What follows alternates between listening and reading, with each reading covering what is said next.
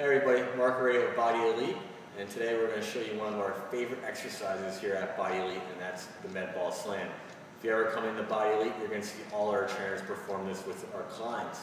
It's a great way to get cardio in with people who have, say, lower body joint pain, like I said, ankle, knee, anything like that. But it also teaches you how to activate those abdominals and explode through a motion.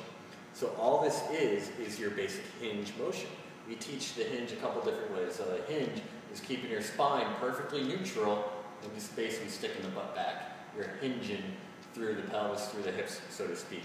The spine doesn't really deviate. It's the same motion as if you were to do a deadlift. If you go to pick something up, it's the same motion in which you want to do. So we teach people this hinge motion right away at Body Elite.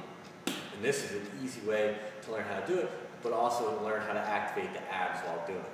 So when picking something up, obviously the resistance is coming up. This time, the ball is going to start overhead, and the resistance is opposite. So we're going to be engaging the abdominals and contraction through the abs. Similar to a sit-up, same thing, you're hinging at the hips, pulling with the abs, and then that final pull-through is with your lats. You're going to think it's with the shoulder, but it's really with your lats. So you're pulling the ball to the ground.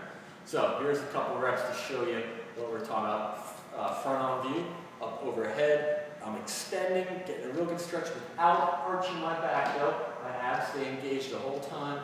And then from here, I'm slowing it down as hard as I can. And you make noise there.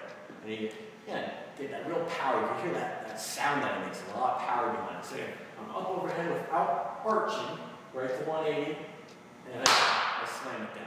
And then from here, we put together a whole set of this at a real good pace, and it can really get you going. So I'll show you 10 in a row.